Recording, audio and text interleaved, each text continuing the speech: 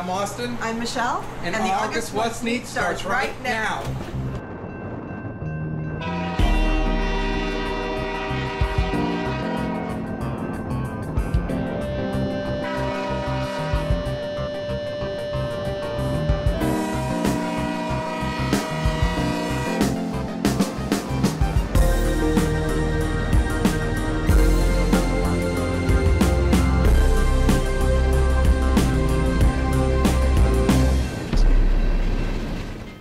The What's Neat Show is sponsored by Lombard Hobbies, your value hobby shop for over 40 years of modelers helping modelers.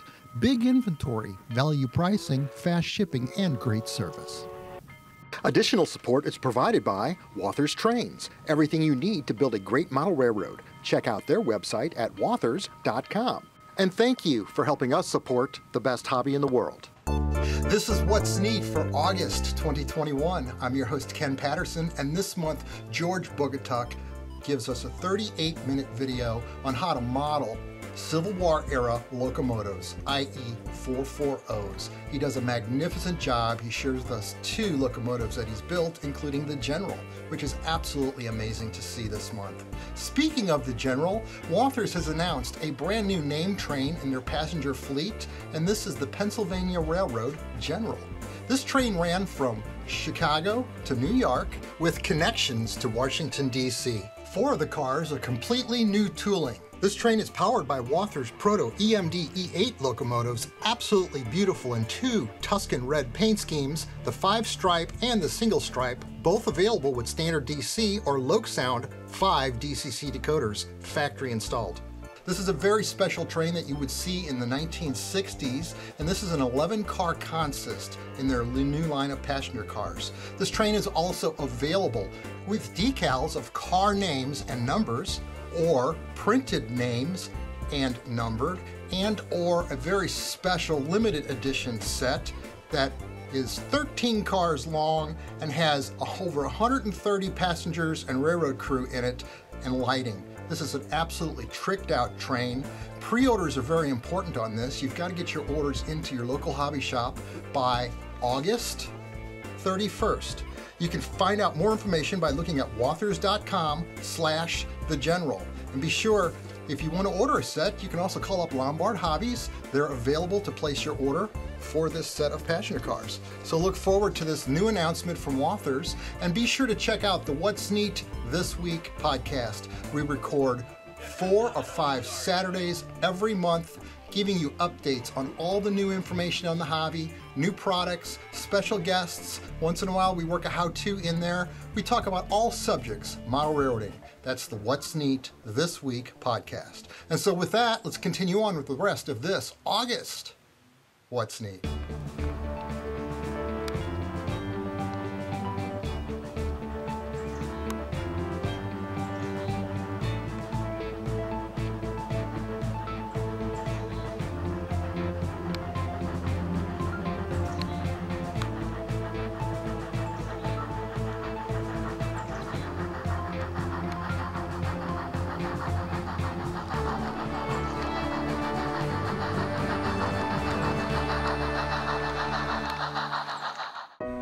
Hey guys, George here, and on this segment of What's Neat, I'm going to share with you a little of the behind the scenes of what it took to upgrade this Bachmann HO scale 440 with the new tooling to represent the General as she existed in 1862 during the Andrews raid.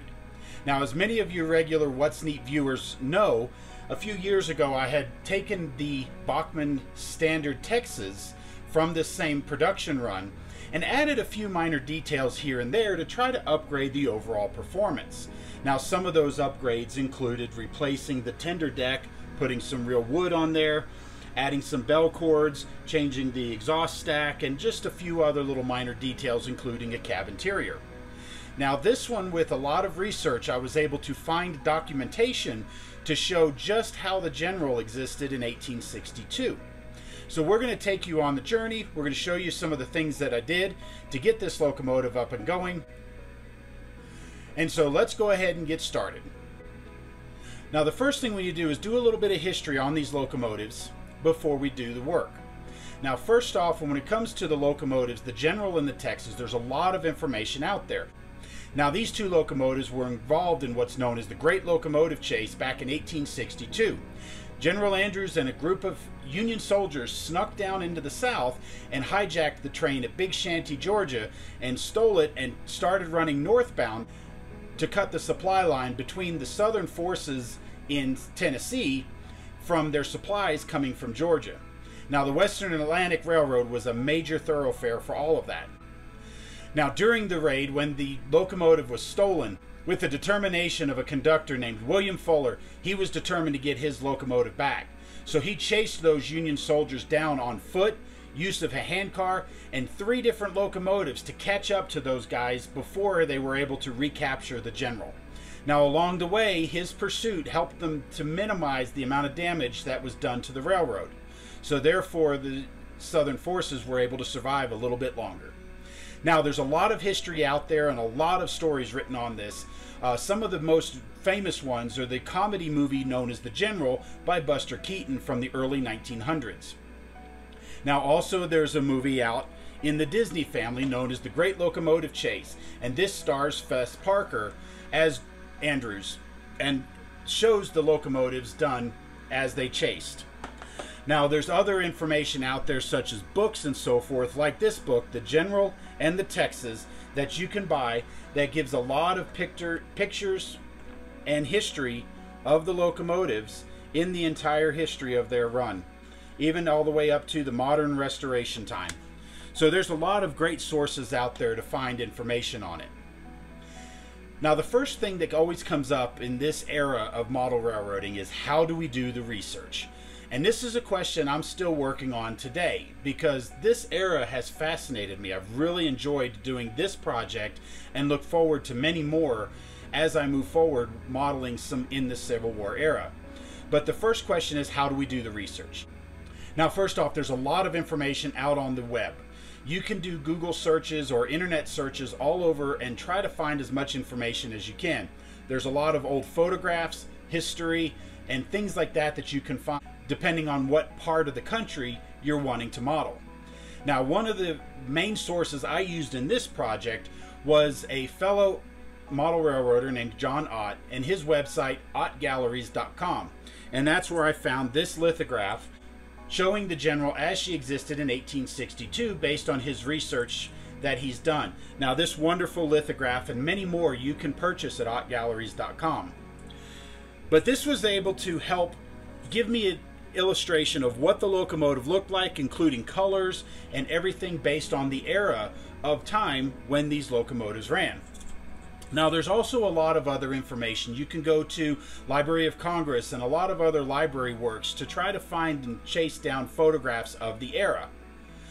Now, other information, there's a lot of other books out there. This particular book, History of the American Locomotive and its Development in 1830 to 1880.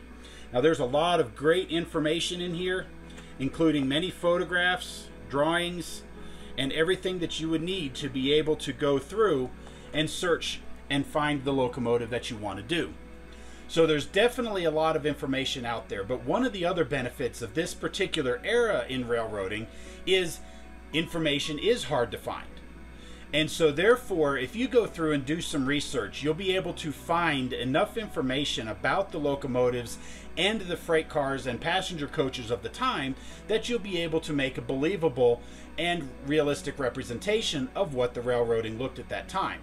This also does give you a little flexibility to add a little personal flavor to it, or maybe do some colors that maybe wouldn't necessarily be on the real locomotives. But remember, it's always your railroad. And one of the other things about this era is the locomotives a lot of times were painted based on the manufacturer or who built the locomotive. For example, a Rogers, Ketchum, and Grosvenor locomotive would be different than, say, a Bethlehem Locomotive Works or any of these other ones that are out there. So therefore, you can go through and do a lot of research, find out what you like, and then have a little fun with it. So next up, let's take a closer look and see some of the details that I've put on the locomotive, and then we'll go upstairs to the workbench and we'll show you how I did that. Now from this angle you have a really close view of the side of the locomotive, and we're going to show you some of the details that I've added here. Now first off, we're going to talk about the exhaust stack. Now in this build we used a lot of precision scale parts, and Precision Scale is operating and currently selling parts. You can go to their website and order directly from them, or you can order from your local hobby shop. But this exhaust stack is a brand new changeover. You can kind of see how the base on this Texas is. This is just a 3D printed add-on Shapeways part that we were able to convert quickly just to give it a different look. Now in this case you can see there's a whole lot more detail around the base of the exhaust stack. So these are just some of the small details that we were able to add. Now some of the other things we've added, we changed up the domes quite a bit because we wanted to make sure we could represent the Rogers locomotive. And one of the unique features of the Rogers locomotives is that the hexagonal base on these domes all the way around the locomotive. Now one of the other things you'll notice is this locomotive has 3 domes, whereas you can see the Texas over here only has the 2. And so again, this is where your research is going to pay off, because in this case the General at the time actually had 2 steam domes and a sand dome that stayed in the middle. We'll talk about how we did that when we go upstairs. Now some of the other things, you can see the water pump right here, and this water pump is driven directly off the crosshead. So as the cylinders move the piston back and forth, it also pumps water through here and up into the check valve. Now we've also got a lot of these rods, so you can see this is the whistle rod that goes to the whistle that's on the front steam dome. You can see this rod here, and this is the one that regulates the sand being pressed down through the pipe down into the sand. This is actually a water pressure line, and this allows the engineer to open up a valve and see that water is actually going through the pipe. Now some of the other things we added to this, you can see these levers right here. Now these are actually pressure valves that are spring-loaded inside the cab that are adjusted by the engineer. So if the boiler pressure gets too high, these will actually vent to keep the boiler from getting too high a pressure and exploding. Now we added a brass bell in here. We actually have a pull cord on the other side. You can see we moved the handrails down from along the top of the boiler here down to the side, because we also have this ankle rail, which is the walkway. So you'll notice here there's no walkway like there is on this locomotive, but the ankle rail walks along the locomotive. Now this obviously was moved in later years, because as the engineer and crewmen were walking along here, if the engine was moving, the side rods could very easily slice their toes off. So this was moved up for safety later production locomotives. Now moving back here to the back, you can see again we took the top of the tender deck off, we replaced it with wood. So one of the last things we did on this angle here is we added this slot iron pilot, which is more prototypical for the Western and Atlantic practices. And so this was a modified, again, precision scale, and we have the precision scale spoked wheels here on the front. You can see down here I've actually even added the cylinder cocks just using simple bent wire. And one of the other little small details was I was actually drilled a hole through here on the top of the headlight, because in this era this light was an oil light. And so in order to allow that heat and smoke to escape, there was actually a vent hole up here. So that's what that is. And again, we're going for realism. So let's take a look at the cab interior. Now from this angle you can see the full cab interior. I am shining a flashlight in here to try to highlight, because there's a lot of dark black parts inside here. So I want to make sure you can see what's in here. Now this Bachmann locomotive with a loco drive allows me the ability to detail the cab interior. So you can see the firebox door. We also have a full throttle. We have a Johnson bar, which is actually located over here. So from this angle it's not visible. And we have the tricocks. And the tricocks are the way that the firemen could monitor the level of water inside the boiler to make sure it didn't boil over. So we're back to this view here, and we're going to take a look. You can see the handrail along the cab here. So again, when the firemen or engineer are walking along the ankle rails here, they have something to grab until they get to this one over here. Now you can see this handhold back here on the back of the cab. There's also a handrail here, and then footboard here, so the engineer and fireman can get up into the cab. Now in this view here, you can see that we've actually replaced the knuckle couplers with Lincoln pin couplers. So these are what was prevalent in the era of 1862 were link and pin. Now, the casting on the locomotive side is by precision scale. I just have a railroad spike shoved in to simulate the pin. Now, on the other side here on this passenger coach, I actually have a link and pin coupler set that is from Prescott Hobbies out in Arizona, and the link and pin coupler set that they sell drops right into the KD coupler number 5 box and comes with link, and as you can see there, the golden colored pins. So this is a really cool, easy way to upgrade your knuckle couplers to prototypical link and pins in an affordable, easy way. Okay guys, now we're up here at the workbench. So now our question is, how do we build this thing and how do we take the model apart and so forth? So first thing what we're going to do is we're going to plan. We're going to kind of get an idea of what we want to do, and we talked about looking at the history and finding out what the real original locomotive looked like. And you would do this with any model. But next we need to look at our Bachmann 440s, and we need to disassemble. And this is where you can go to Bachmann's website at bachmanntrains.com, and you can get a exploded view diagram like the one you see here.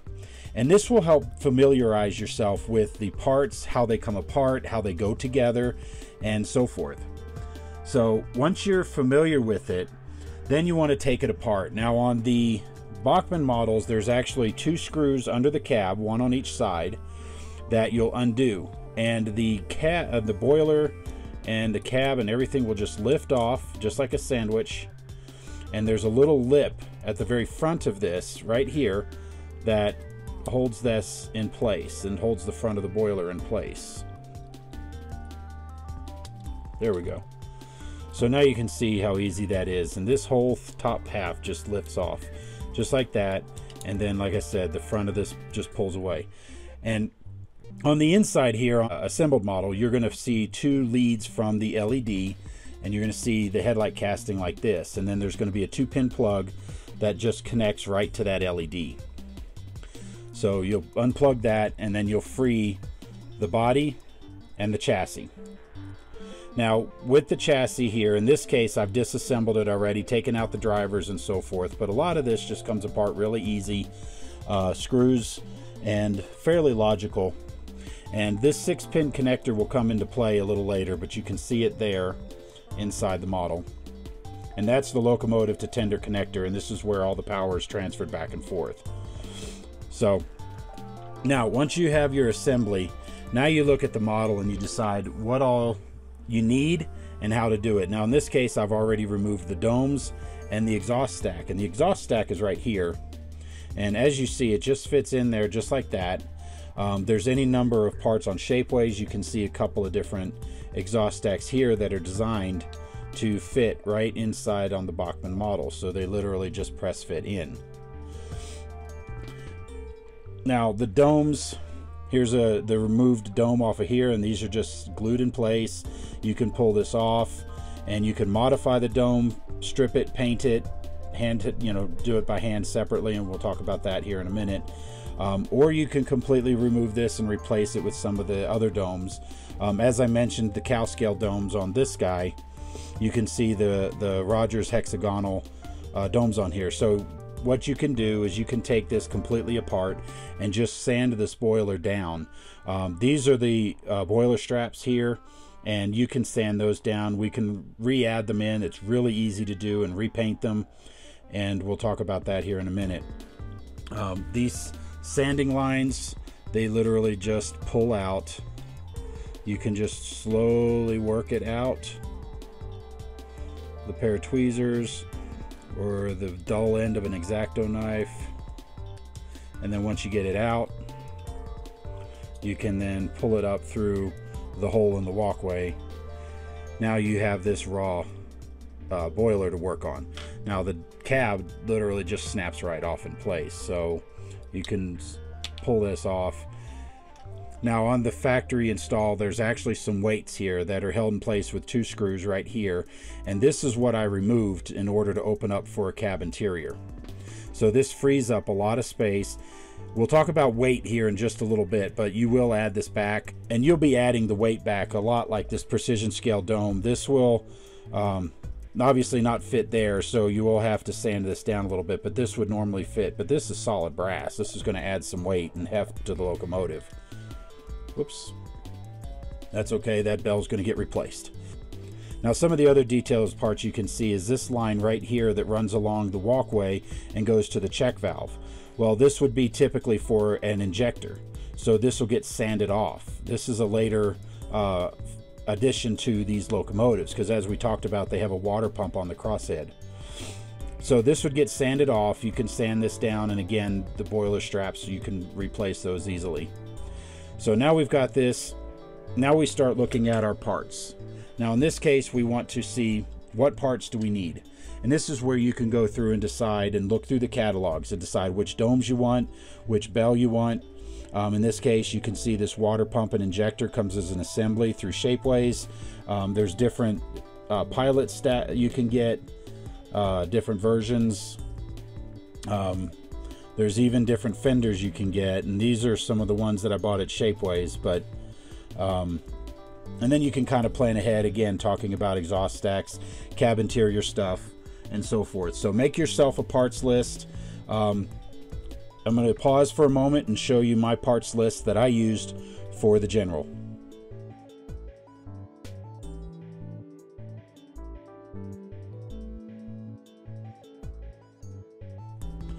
Okay, so next up, once we've got all this and we've got our parts collected, or at least on the way to us, now we can kind of start planning some of the other things. And some of the stuff that you have to look at is the paint.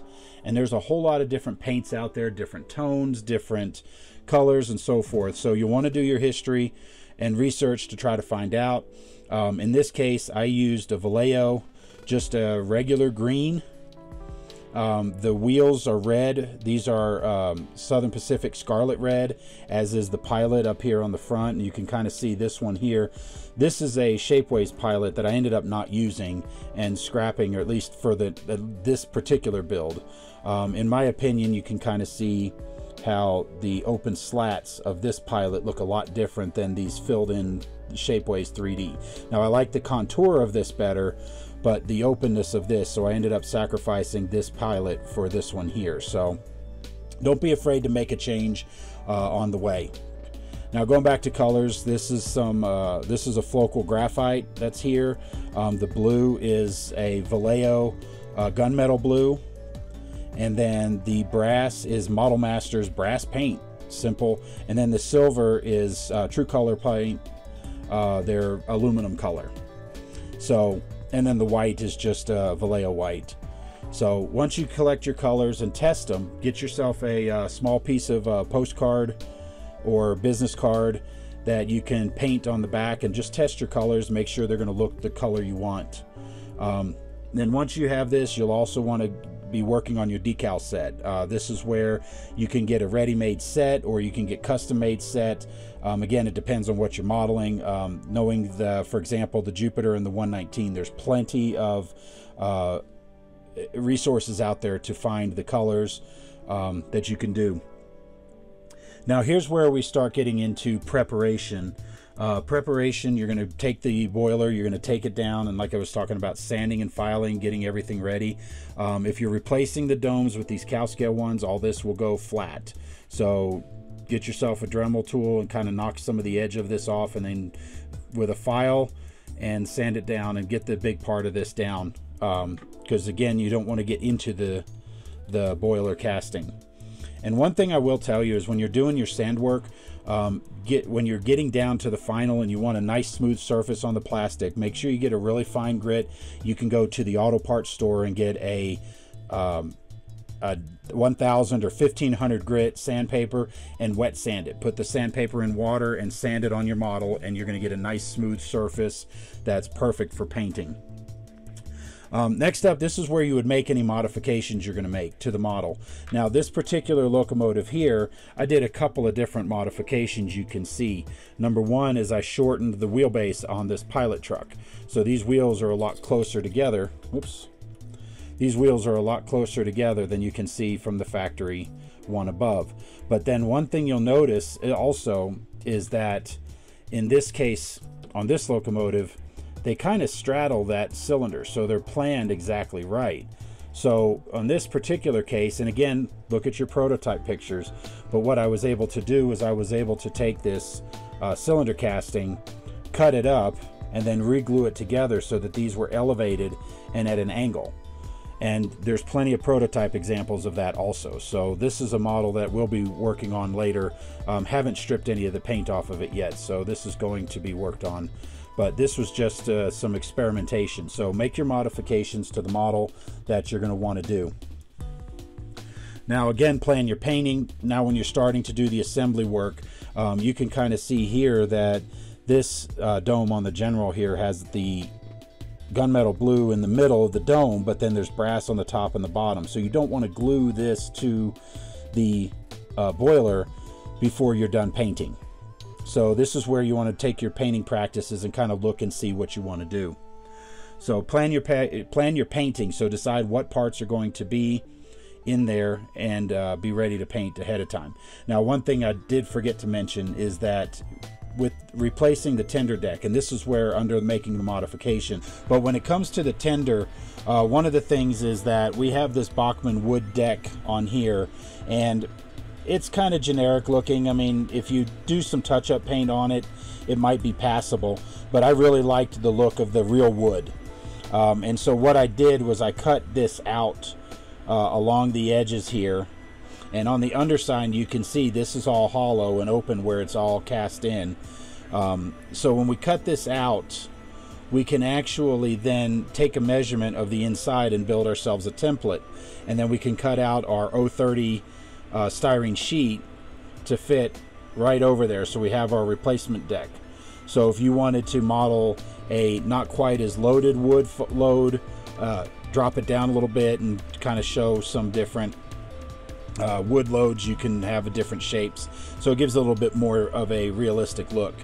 Now there's other tender decks here. For example, you can see this one's a coal load, and this is one I've already stripped down, but if you notice, this coal load's cast in, but it goes pretty close to where this water fill hatch is, so this is really going to be tough to cut out and then replace. So this may be one that may end up just getting painted, but on the inside, again, you can see this is all cast and open. Now, one of the other things you can see in this raw tender here, what I do is I normally take this speaker out, because this is just a small 1/2-inch round speaker, and while it fits there, we can actually need to make room for the decoder and the CurrentKeeper here, and then we're going to put our own Minicube 3s into the tender shell here. So we're going to leave that open so that the sound has the ability to escape.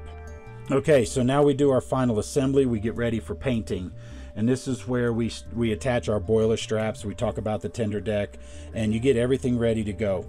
Now once you're ready to paint, take the paint and mask it off. Get yourself multiple levels or multiple thicknesses of masking tape, so that way you can make sure to mask the spaces that you need properly without getting any paint overflow. Now, one thing I will point out is, for example, these boiler straps, hand painted the brass on it, and then I put the masking tape over that. Now, to seal the masking tape, you can spray a layer of clear over the whole thing, and that will seal the tape. So then that way, when you shoot the blue, it doesn't bleed under the tape and into and on the straps. So once the clear is dried, you can then shoot the blue and then peel up the stripe or the masking tape for the boiler straps, and you have a perfect line every time. So take your time, look at how you're going to do everything, paint it, get it ready, and this is where you'll start ready for assembly. And this is where assembly is going to come into play. You're going to get your parts, make sure they're all painted. These domes are all hand painted before they were assembled.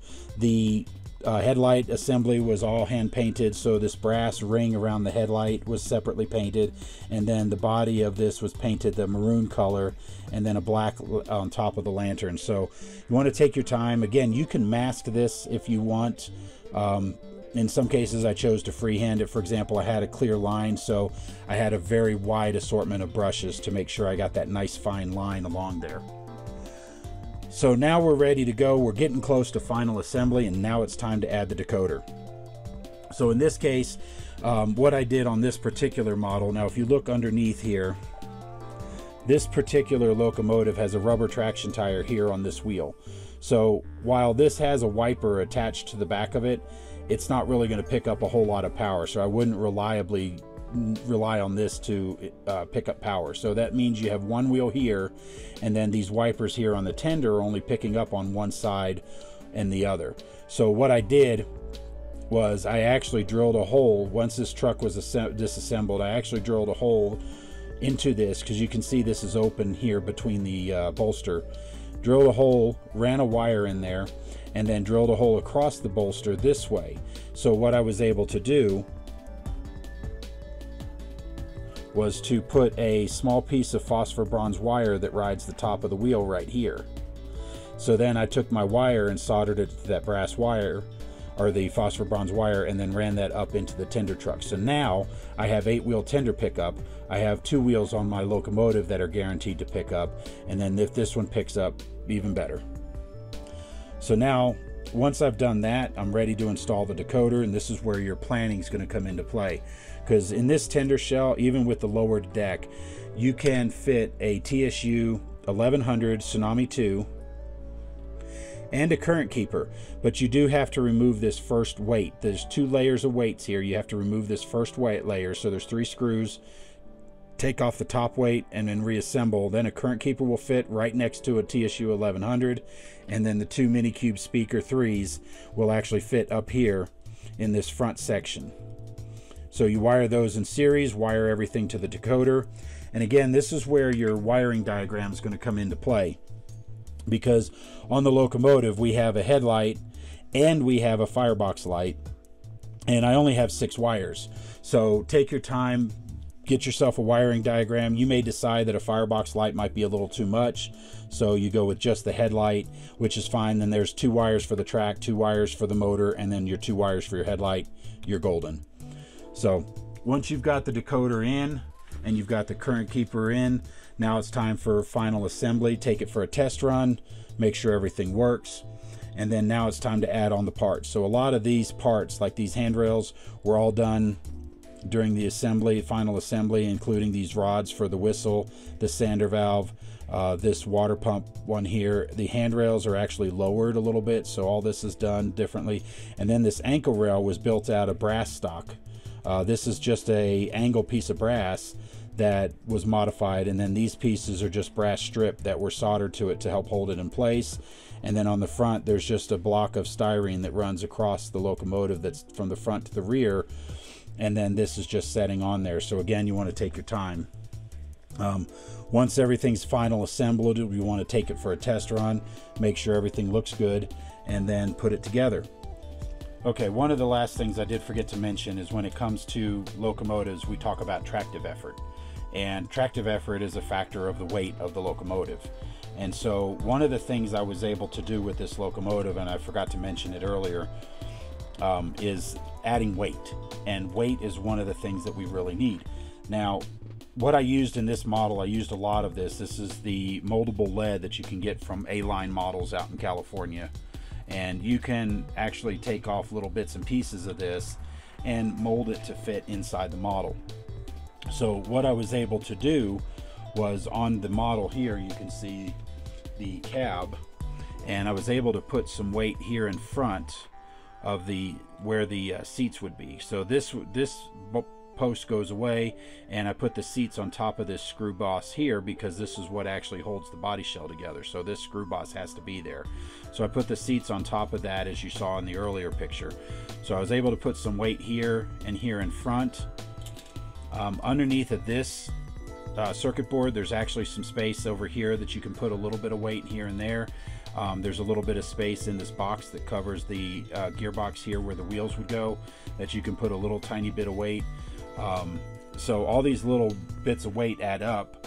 But what I found was that with all these brass parts, you have the brass domes here, you have the brass stack, the brass pilot, and so forth, what happened was the locomotive was a little forward heavy, and so it was really easy to set it down and the locomotive would plop forward and land on the pilot. And so what I was able to do to balance it out was not only add weight in a little bit of those areas here, but inside the cab you have this roof area. And so what I was able to do was kind of take that moldable lead, fill in some space here above the cab, above where the firemen and engineers sit, and then was able to just paint over that, and you'll never see the weight inside of here. So with all of my modifications and changes up of the model, I was able to add almost an entire ounce to the locomotive. So you couple that with the rubber traction tire, and this thing is going to be a great puller.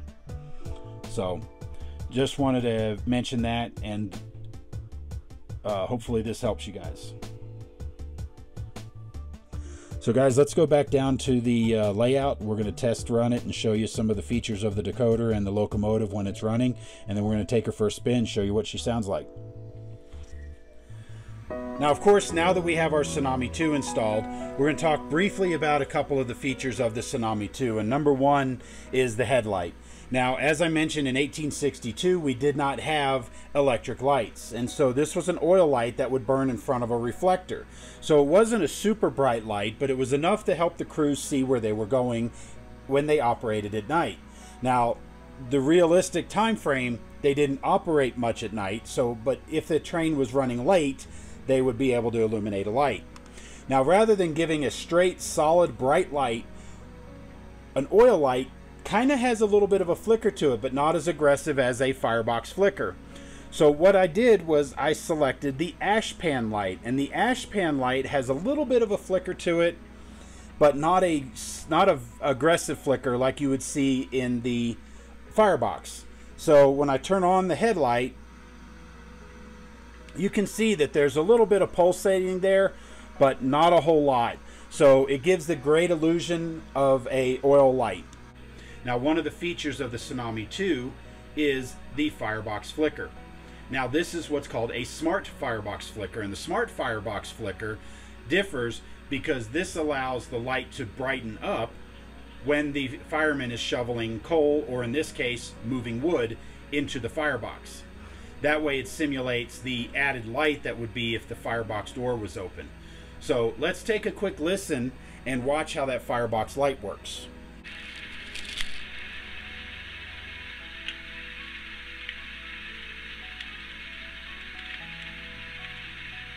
Now you can see how that light got brighter to simulate the firebox door open, along with Fireman Fred throwing wood into the wood fire. Now, one of the other things is, what sounds did you choose? How did you make this locomotive profile? So to start with, for the whistle, I chose the DNR-GW 8-inch single chime whistle, and that's whistle number 87 in the Tsunami 2. So let's take a listen.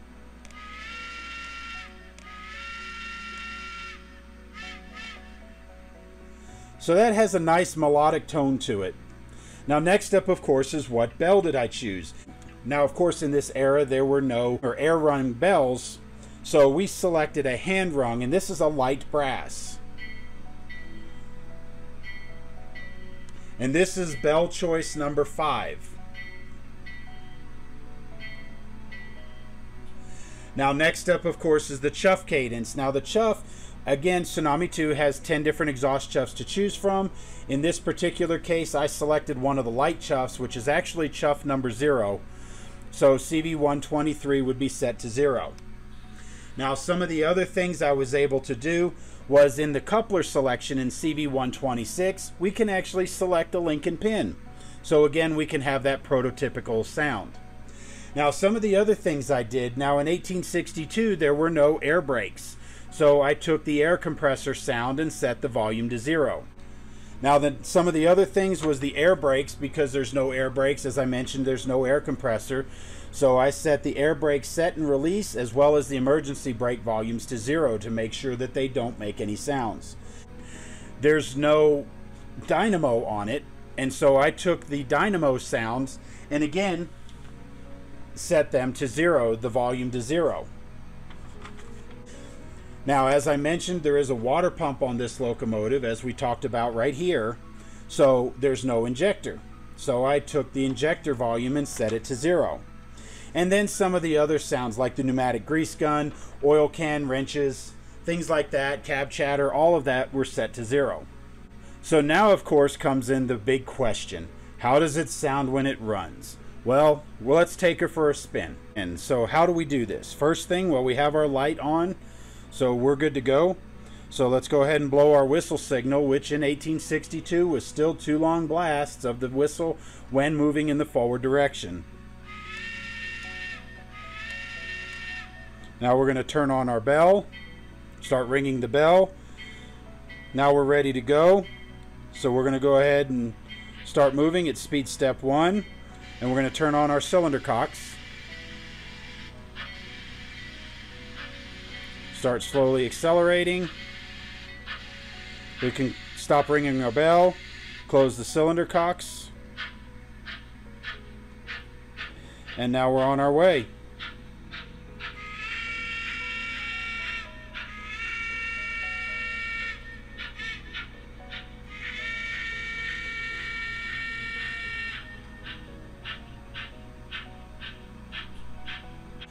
So guys, I hope this has been helpful for you to show you just how much you can do with these Bachmann HO440s and the SoundTraxx Tsunami 2.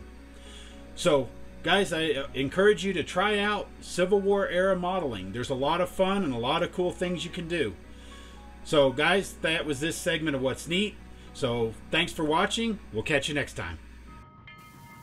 All of the products seen on this episode of What's Neat are available from Lombard Hobbies in Lombard, Illinois, or order online at lombardhobby.com. WHATS Trains, supporting hobby retailers across the world since 1932. Check out their website and learn more at wathers.com.